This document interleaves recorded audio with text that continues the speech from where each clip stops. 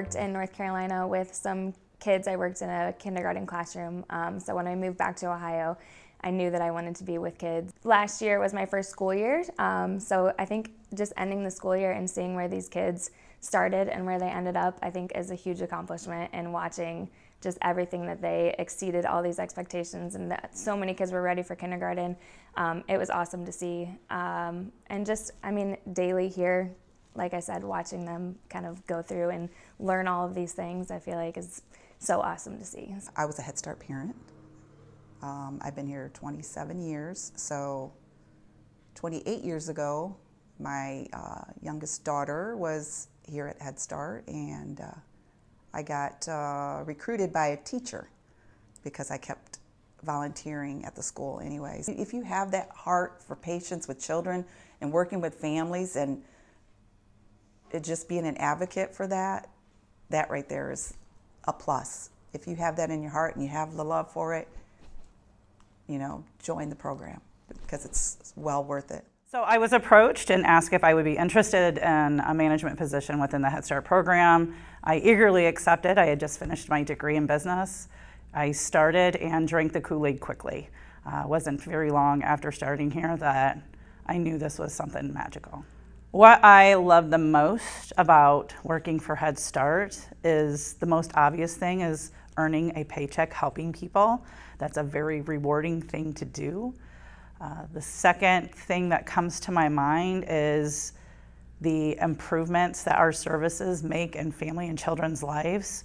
We're just such a kind-natured program that wants really good things for people who have fallen on potentially some hard times and just need some cheerleaders and some advocates. And so it's a pretty honorable thing to do, is to help make positive impacts in families' lives. I'd say definitely the students attracted me to Head Start, just wanting to work with the students. And once I started doing that, because it was recently after I graduated, I started really enjoying not just working with the age group specifically, the preschool age group, but also interacting with the families and being more involved with the families too.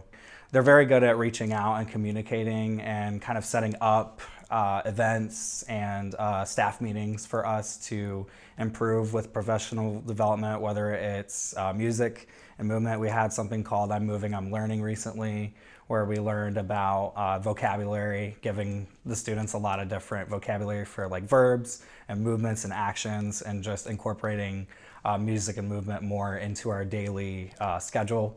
They give us a lot of options too with what we want to pick to learn about. Like we get to choose what we learn about for professional development, like prioritizing certain sessions like fire safety. There's a lot of different options they offered to us to help prepare us professionally. I think you're going to be very fulfilled if you decide to work here. It is, like I said, the school family is incredible. The kids make it worth it every single day.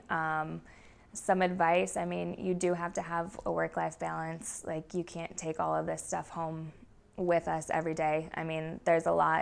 It's emotional sometimes. I have a little guy, we'll just call him Tommy, and when I first met him, he was nonverbal, and it just felt like kind of nobody was home. When you would talk to him, he wouldn't really respond, he wouldn't talk. Through our services, through different screenings and assessments we did and worked with his parents, we were able to refer him out and come to find out that he had very little hearing and he needed glasses. So he needed not only tubes in his ears, but he couldn't see and he couldn't hear, right?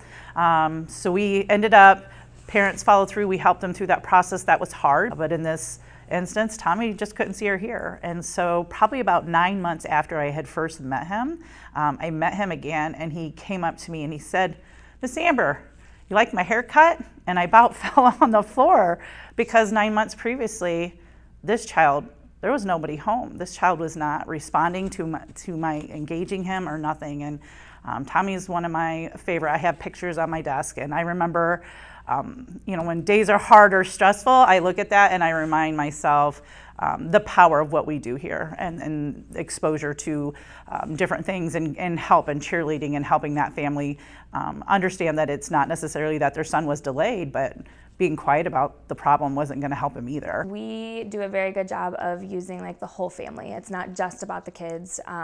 We have family advocates that can go out to families. They can help them get services that they need. We are so more involved with the parents. When you get to the public schools, there's not that connection. Where we have that connection, we do that parent involvement. Which is important to help the families feel involved. We do parent-teacher conferences. We go into the home. We do home visits 2 times a year with all of the families. So that kind of helps us build a relationship with the parents that like some other schools might not have. Most of the time they're dropping them off and they're leaving them there and then they just go home at the end of the day. We do class dojos, so we're communicating with the families all day. If anything ever comes up, we try to be super communicative about it with them.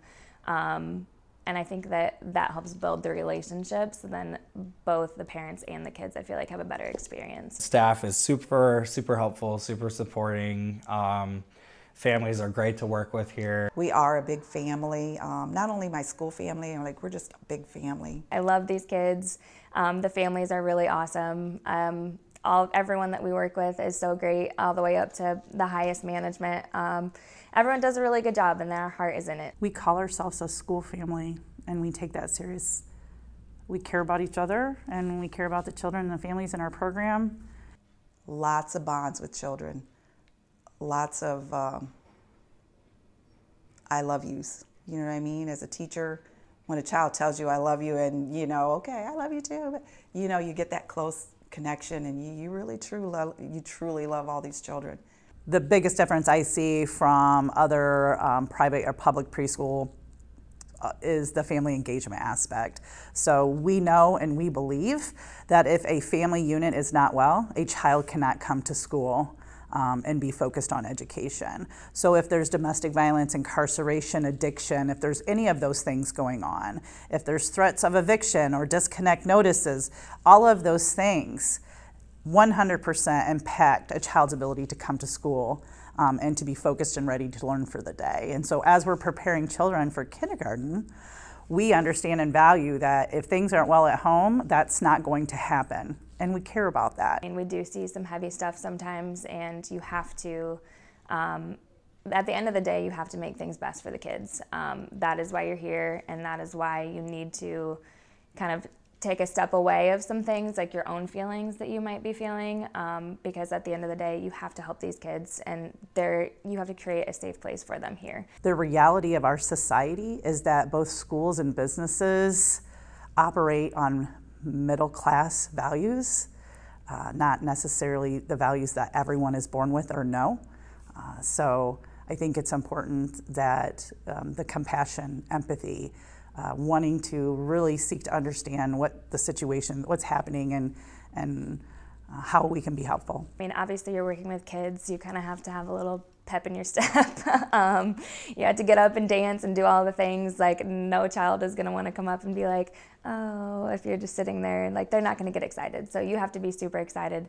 And I know it can be hard every day, but like I said, when you walk in here, when they're all smiling and saying good morning, like, that helps me just be like, okay, it's a new day, we got this, we can do it. A lot of it is like the things the kids will tell you, like the things they'll say, like they'll just tell you about like what they're doing at home with their families, or they'll talk about, like, they'll just kind of mention like things you've taught them in lessons, or like during group times, whatever it is, they'll bring it up and they'll mention it, or they'll do like hand motions, like when we're teaching them the letters, and it's just, that's like so satisfying to see them do it, especially authentically, when it's authentic and they're like reading books or working, whatever it is that they're doing, like free play, just seeing them pick up on those things and do them and see that progress that they're learning is great. The genuineness that goes in, the care that we provide, and the positive things that we want to do, it not only impacts the child, their family, us as adults, and our coworkers and our work-life balance, but the positive changes we make for our families also trickle down into our communities. That's what makes it really special.